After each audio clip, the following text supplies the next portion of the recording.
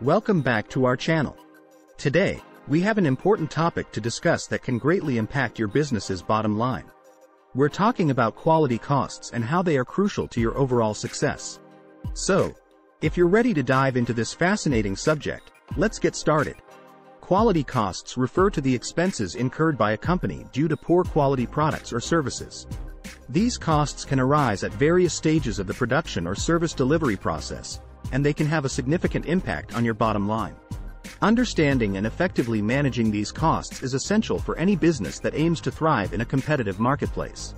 To fully grasp the importance of quality costs, let's break them down into three main categories: prevention costs, appraisal costs, and failure costs. Prevention costs are the expenses invested upfront to prevent quality issues from occurring in the first place. These costs include activities such as employee training, quality planning, process improvement initiatives, and implementing quality management systems. By proactively addressing potential quality problems, prevention costs help ensure that your products or services meet or exceed customer expectations. Appraisal costs, on the other hand, are incurred to evaluate and monitor the quality of your products or services. These include activities like quality inspections, testing, audits, and customer surveys.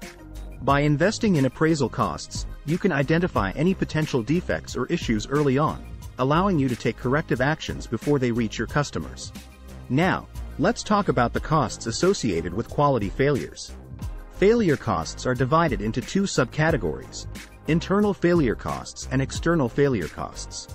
Internal failure costs are the expenses incurred when defects or quality issues are detected within your organization before the products or services are delivered to the customer. These costs can include rework, scrap, production delays, and the time spent investigating and rectifying the problems. Internal failure costs can quickly add up and impact your operational efficiency and profitability. On the other hand, external failure costs arise when quality issues reach your customers. These costs are undoubtedly the most damaging to your bottom line and can include customer complaints, returns, warranty claims, legal disputes, and even damage to your reputation. External failure costs hurt your finances and erode customer trust and loyalty, which can be incredibly challenging to regain. Now that we understand the different types of quality costs, let's discuss why managing them effectively is so crucial. Firstly, by investing in prevention and appraisal costs, you can minimize the likelihood of quality issues occurring in the first place. This leads to improved product or service quality, customer satisfaction, and increased operational efficiency. Secondly, managing quality costs helps you identify areas of improvement within your organization's processes and systems. By analyzing the root causes of failure costs, you can implement corrective measures that prevent future occurrences, reducing waste and optimizing your operations. Thirdly, effective quality cost management allows you to stay competitive in the market.